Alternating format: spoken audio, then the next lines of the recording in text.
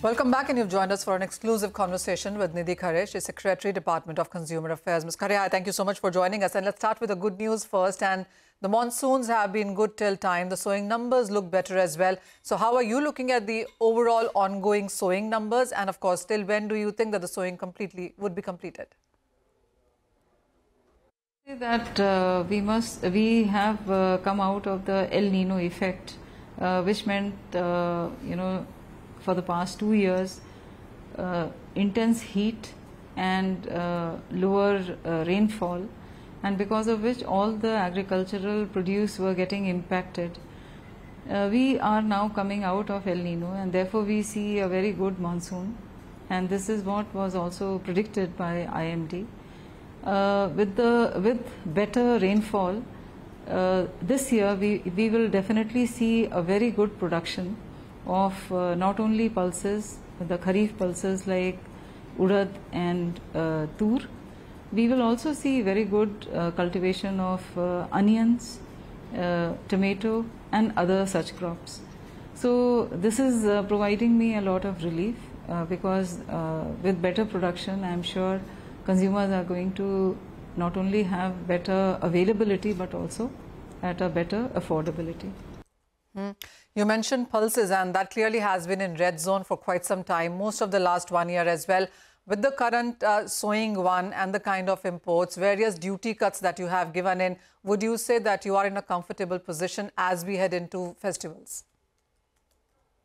As you would know that we have made the imports under the free regime only to make sure that, because there was a production fall this year in chana, the prices were rising. So basically we wanted to make sure that if pulses are available in any corner of the world, they can make their way to India, and so that the consumers also get it, their access can be improved.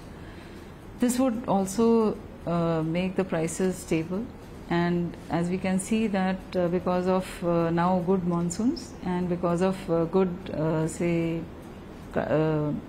sowing of Kharif pulses, now things are looking better, and we already see at least 10% discount, downward trend in the wholesale prices of all the pulses. Chana is still stable at a very high price, and therefore we had improved the availability of yellow peas. I think yellow peas will also support and sustain for the gap that we have in chana. The prices are expected to be now showing a downward trend in the retail markets also, and including chana also. We keep monitoring the prices from all the 550 centers across the country, and we are keeping a very tight vigil on the prices that are faring. Ms. Khare, your ministry and the Ministry of External Affairs has been talking to Mozambique because there has been an issue on pulses imports from there. What is the situation like right now? There were disturbances in the in the supply of pulses from Mozambique and also other Eastern African countries like Malawi, Sudan and so on.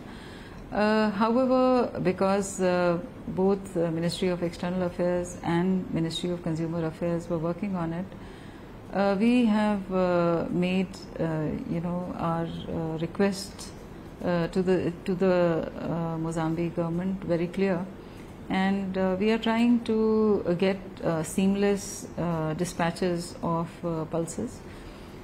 These 1400 containers which are arriving in India very, very soon, and there are other 400 containers which are also on the way. I think these, with the new harvest which is coming in both Malawi and Mozambique, we will be getting seamless dispatch from there. I think both the countries are in agreement about uninterrupted flow of supplies, especially in view of the festival seasons which are coming up. We have already, we are working at different levels, and I think the mood is very positive and very, very cooperative. Sure.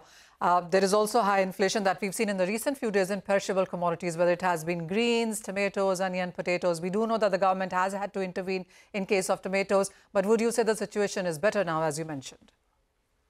I think in the intense summer that we saw, the green vegetables, the prices went up. But now with the monsoon all over, I think the green vegetables prices have also come down.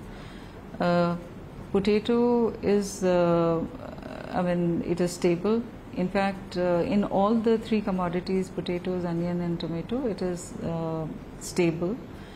In tomato, we had to make a small intervention in a few places where the prices had breached 100 rupees. And so both in Delhi and Mumbai, we started through NCCF retail sale of tomato at 60 rupees, and then it was further down marked to 50 rupees.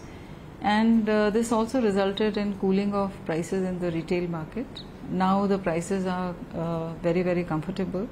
So I see no problems in prices of vegetables, including potato, onion and tomato. That is good to know, Ms. Khare. And a final question to you then, and this is on the issue of spices being contaminated. And we've seen various reports, international and Indian, talking about this. We do understand that you're working on FSSAI with this, but do you think that that is yet another issue that has been sorted? This issue, because it's a food item, it is basically FSSAI, which is a regulator for taking action. And when we came to know about it, we had flagged this issue with FSSAI, and FSSAI, as you know, has taken action, a very strong action against the people who were perpetrators. We have to keep a constant vigil on the quality of food items which are being made access to the consumers, and I think we will continue to do that work. Ms. Khare, as always, thank you so much for joining us here at CNBC-TV18 with all those updates and in the sense on what the government really seems to be doing in sense of food prices and, of course, in sense of availability and affordability there. But with that, it's a wrap on Halftime Report. Business Lunch will take all the action ahead.